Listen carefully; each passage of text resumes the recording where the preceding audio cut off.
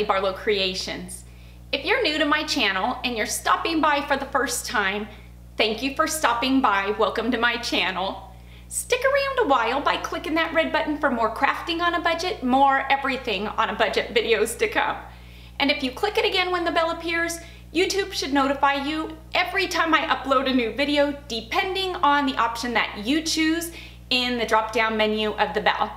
If you're interested in following me on social media, you can find those links in the description box below. What have I got going on for you for today? Today's DIY is using the recycled glass from these candles that I use so often to DIY my own candles with. And once I'm done DIYing them, we are left with an empty glass like this. And so many of you have asked me, do I have a DIY recycling these so you don't have to throw them out? I know I've done a few of the candle DIYs using these candles, and I haven't brought you the DIY using the recycled glass, but that was because I had an idea for them doing it in the fall and harvest decor style, and so that was what I was holding out for. I can't wait to show you what I have in mind for these and how you can so easily recycle these on a budget and make a beautiful fall decor piece, Christmas decor piece, any decor piece that you want, because today's DIY is such a versatile one. It can be done to suit any season, holiday, decor style you choose. You'll see it turned out really fun. I can't wait to show you what I do with these. So let's not waste any more time. Let's jump into it. Let me show you how easy this DIY is recycling these and turning them into something awesome.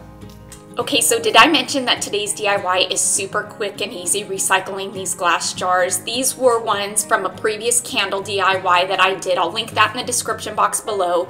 Before I get more into the DIY, I wanted to take a quick second to show you some of the really cool candles that I've made using those candles from the Dollar Tree. These are such budget-friendly candles using items from the Dollar Tree and from Michael's. These candles are gonna cost you under $5 to make. You'll see in this jar that there is some wax residue from the candle. Now, there is an easy remedy to get this out. I have my craft cookie sheet out, and ask me why I put parchment paper down first. I don't really know, but I don't think it's necessary. But I think I must have realized that because I then went in with 3 layers of paper towel and put that on top, because I'm going to place my glass jars upside down on the paper towels. And I'm gonna preheat my oven to about 135 degrees, which is just hot enough to get the glass nice and warm to melt this wax to get it up off the glass. I put them in the oven for about 10-15 minutes, and you can see that a lot of the wax came up off the glass, and so they're pretty clean. The wax went down onto the paper towel, and you can see that the paper towel isn't burnt, and there is a nice puddle of wax on here that came out of those glasses. To get the extra wax out, just so it doesn't dry white, because this was previously a white candle, I'm just gonna take a paper towel and run it on the inside of my glass, and that should do the trick. If you're using jars from the Dollar Tree, you'll see that they have this larger sticker on the side. We are gonna wanna remove that, and it's easiest to remove it while the jar is still hot. There will be some adhesive residue left over, don't worry about it. Now, taking these beautiful sunflower placemats that you can get at the Dollar Tree right now, they are double-sided, which is perfect. I'm gonna open these placemats up by cutting the seams off of all 4 sides, and I'm gonna cut as close to the seam as I can to get as much usable fabric as I can. And so when cutting the seam off of this is gonna give us 2 pieces of fabric, the sunflower fabric and that marigold yellow. Using my jar, I'm gonna use that as, I guess, a guiding point to measure how wide or long I need my fabric to be to cover this. And an easy way to get a nice clean cut is to fold your fabric in half so you don't have to cut the full length and worry about cutting a straight line. And so once I've got this cut, I've got the length of the fabric that I need for this.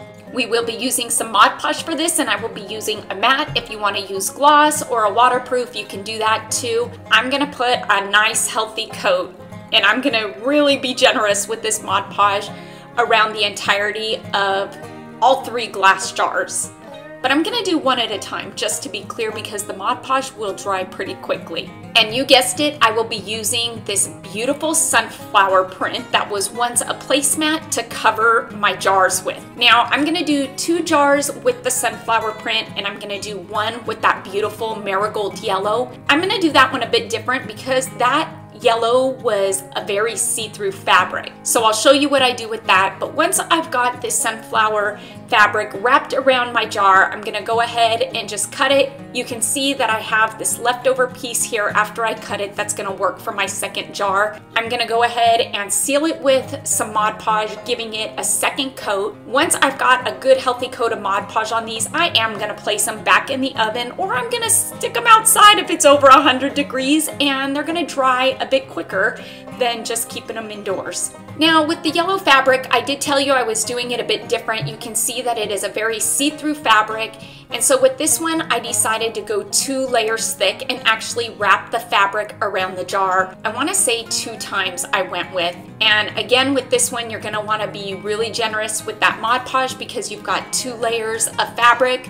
There's really not a need to put a layer of Mod Podge in between each fabric unless you really want to. I found that just placing the second coat on top of it, I guess, really seemed to work just fine. You can see just how beautiful these turned out. If you happen to have any long edges on the side, just take your scissors and using the glass as a guide, you can cut that fabric off pretty easily because it's stiff from the Mod Podge, so you'll get a nice clean cut. Now taking some of Dollar Tree's nautical rope, on the yellow jar itself, I'm gonna wrap the center of this, and I think I'm gonna go around the jar maybe 3 or 4 times just to give it, I guess, a bit of character, just to add some detail to the center of this. Since the other 2 jars have sunflowers, I wanted to really tie in some twine or rope into this, and I think that this is gonna be a good accent for this jar itself. I'm not going to add any rope to the sunflower jars because I don't want to take away from the detail of the fabric, but I am going to place just a bit of glue on the side of the rope there where the 2 jars would meet, just to hold these jars into place and keep them side by side. I want these jars to have a more finished look, and I think the top just looks kind of choppy, and so I'm going to finish off the top and the bottom of these jars with some nautical rope, just kind of lining the top, and I think I'm going to go around twice just to give it a bit of thickness and again add a bit more detail and character to this.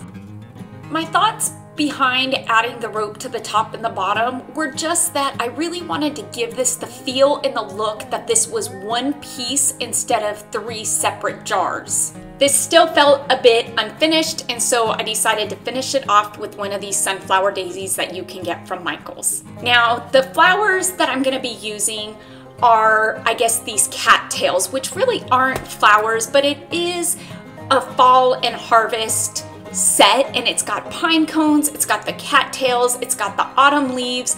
I picked up 2 sets of these because they were $2.97 and they were very full sets. I liked the colors. I felt like it was a great piece that really tied into the sunflowers well. I didn't feel the need to fill the center vase because these were so full. If you wanted to, you could, but I was super happy with the 2 and how full it made it, and I love the outcome of this. I think that this is such a fun piece. It's a great way to recycle these. You can really do this for any time of year. And I gotta say, I'm really excited with the outcome of this piece. I like it so much that this piece has most definitely found a place this fall and harvest season on my mantle, above my fireplace, below this large clock. I told you this is such a versatile piece. It can really be done to suit any decor style, any holiday, any season, just by switching up the fabric or even using paper if you wanted to. I hope you all enjoyed my DIY using these recycled glass candle jar things from the Dollar Tree that I have been making candles out of. Please make sure to give this video a big thumbs up, and let's get this video to 5,000 likes, because like I always say, each and every one of those thumbs up and those comments that you do leave down below, they really do help my channel to grow, and it helps YouTube to notice me just a bit more. Until next time, everybody, I hope you have a fantastic day. Happy crafting on a budget. Stay happy, stay safe, stay healthy, but most of all, stay positive, and bye for now, everybody.